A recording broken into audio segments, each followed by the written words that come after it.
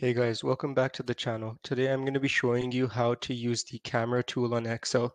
This tool can be quite useful, especially when you have a dashboard on Excel where you don't have space to fill up a Excel spreadsheet. Then you can use another spreadsheet and the tables will automatically update. So I find it quite useful. Here's how to do it. So first of all, I'm just going to go on the Home tab, left click and customize the quick access toolbar.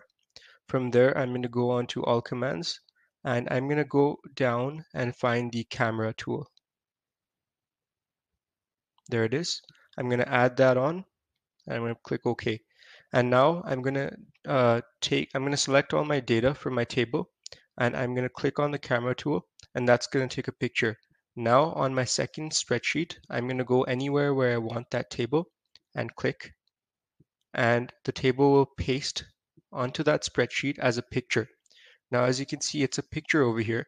Now, whatever I do to this table, it'll automatically update the other table. So over here, for example, EcoFocus Q1 revenues, it says 90,000.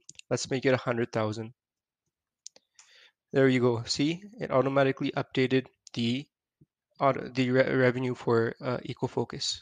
Or for example, if I change the name of this to Epic Adventure Inc., automatically change the name.